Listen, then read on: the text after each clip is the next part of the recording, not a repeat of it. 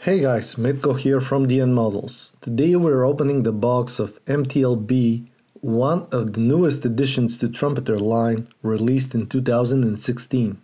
The kit number is 05578 and is the first one of 3 MT-LBs released on the market.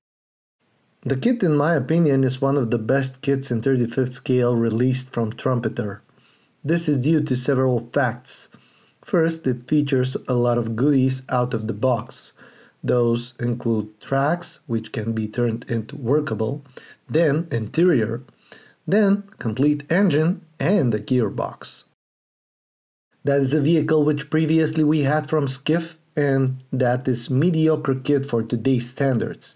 It can be turned into something beautiful as seen in Rinaldi's Tankard 3 Modern Armor, where you can find it built by a guest author. However, here we have a basis for a lot more, and I will show you why in a minute. Inside the box we have a nice color leaflet with the highlights of this kit described thoroughly and visibly shown with detailed renderings. The kit features more than 1100 parts, almost 100 of which are photo etched. Every hatch and door is positionable and almost all of the interior features can be shown. This promises to be a long and complicated build, but probably will be easier compared to Mini Art and Mang due to the Trumpeter's engineering and approach. The instruction sheet is the typical black and white Trumpeter. It starts with the description of the sprues and then the bottom of the hull, which is followed by the engine. This is where the fun starts because we have a very sophisticated and thoroughly depicted engine with a beautiful detail all over. If it wasn't for the Trumpeter's rather thick plastic, I would have said that this is the best engine that I've ever seen. It is very similar to what we get in the latest Mini Art kits, but the plastic here is easier to work with. Almost no room for super detailing.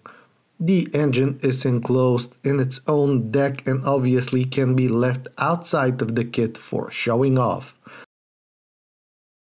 As with it and the transmission, the rest of the interior parts are sectored. That means that you can install them completely or partially. Have in mind that if you decided to put everything inside, you will have very little room for whatever, even for a glimpse. The vehicle is crowded. Very clever decision from Trumpeter's engineers I found to be the fact that most of the details and interesting parts of this kit are focused on the upper parts of the vehicle. The suspension is simplified, and in my opinion it should be like that. Armor models are almost always covered in mud and dirt, so no use for super complicated suspension like we are used to see with other brands like AFV Club, for example. We also can find nicely done and challenging fender parts made completely from photo etch. Some touches like that bring the model closer to one with aftermarket add-ons rather than out-of-the-box kit. From what I can see, following the instructions, there are many options, including the one for leaving it empty and complete only the exterior. It might seem like a bad idea, but trust me, if you choose the full interior way, you'll have a lot to work on with that tiny vehicle. On the top of the vehicle, we have quite a few photo etch parts, even though tiny, plus the fenders made from photo etch also that I mentioned will make it shine even out of the box. I'm very impressed with the number of tiny parts that we have here. Everything ends with a small turret, which is the main difference between the 3 versions that Trumpeter released. It is up to you to choose which one you want to build, but they are all beautiful. Now let's take a look at the color schemes. First we have two-tone camo MT-LB painted in yellow-gray colors. 201 is the number on the side, that being the only decals you should use with it. Paints and schemes here are with the help of Camo by MIG. Then we have two more schemes to follow, both with Arabic symbols. First one being a standard Russian green, pretty simple, with a couple of decals here and there, looking like almost every standard Soviet green MT-LB. And then we have a sandy yellow vehicle, of which you can find plenty of pictures on the internet. Arabic symbols on the side of it, and great base for vivid weathering. Then more interesting schemes following. This time we have 2- and 3-tone camouflages, more challenging to paint and more attractive, of course. The first one features strange symbols made from decals on the side, probably some Middle Eastern country. The next one is 3-tone camo with decals featuring number 028. This vehicle seems like a freehand painting and with contrasting and attractive colors. After that we have more, and they are not the last options either. Great job from Trumpeter. First one, plain Russian green with a 2-tone stripe across and in the middle of the front of the vehicle. The stripe probably will be cool looking one since the colors are signal and forest green. It will draw the eye to that part of the vehicle for sure. What follows is the modern Russian camo schemes, or at least the first attempts for that. Lastly, we have modern Ukrainian camouflage, a digital one. Very nicely here. The rear top of the vehicle lacks the camo spots, and there you can put a lot of stowage without worrying that you will hide the beautiful camouflage. In addition to that, we have the Ukrainian flag on the side of the vehicle. The models did their little contribution here as well. We've issued some of the camo schemes and masks, and we chose the ones that we found to be most attractive. Alongside with the proper paints and some small corrections that we made on those camo schemes, you might be able to get a great replica of the real thing. Check out the website for more info about these, and we hope that you will find those useful. Now let's take a look at some sprues. First one that we're going to check out features some fenders, hatches, internal fuel tanks, rear side of the vehicle, and mostly major plastic parts. Fenders are thicker than needed, as, in the matter of fact, most of the other parts. But for many, you'll find aftermarket substitute quite soon, of course made from photo etch. Overall detail is good, but it isn't superb. Hinges, for example, could have been more delicate. Nothing bad though. Then the sprue that features most of the engine parts. We have more delicate parts here, some of which additionally protected. Detail here is great, and the engine itself features almost everything that you can imagine downsized to 35th scale.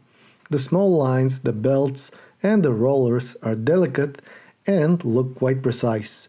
Alongside with them, larger parts doesn't lack any detail, but they follow the whole wonderful look of that part of the MT-LB. Some thickness issues here and there, like with the cooling fan, but nothing that you cannot sand through with the larger grit sandpaper. Texture on most of the part is superb, with some flash visible, especially over the rounded ones. Some of these can be switched for scratch parts from metal or plastic, but overall there is no absolute need for that. The largest plastic parts are the upper and the lower parts of the hull. Simplified as they are, waiting for many additional details to be attached to them, especially the upper one. For the bottom of the vehicle is not like that. There we have simplified suspension, lacking details, which I think is a good decision overall. There is some plastic to stare at and enjoy, but nothing special. Whatever the case is, most likely you will cover all of it with various weathering products, or just simple mud from your garden. The upper part is far better. The grills are very good looking alongside with the welding lines. Latter ones are more delicate and tinier compared to some other brands. That probably brings them down to scale properly. To spruce with sprockets, idlers, and minor parts follow. Surprisingly, alongside with the bigger parts here, we have a lot of small details, which is more than the usual amount of tiny part that I've seen in Trumpeter's kits. Sprockets are nice with rivets and engravings all over them, and this is great since they are probably the most attractive part of the MT-LB lower area with its rather simple suspension appearance. The small parts like handles, hooks, and lines are clear without defects or flash, and even though some of those probably will be exchanged for thin wire by many, the ones that we have appear to be of very fine quality. Next sprue holds some miscellaneous parts, amongst which some from the suspension, hatches, the antenna, and others. What catches the eye here is the fact that the sprues are not overcrowded in general. Thus, within the building process, there will be no hassle finding any element on them quickly. Maybe the attachment points of some parts are thicker than needed and have the potential to leave you with damaged detail, but sharp cutters should solve that.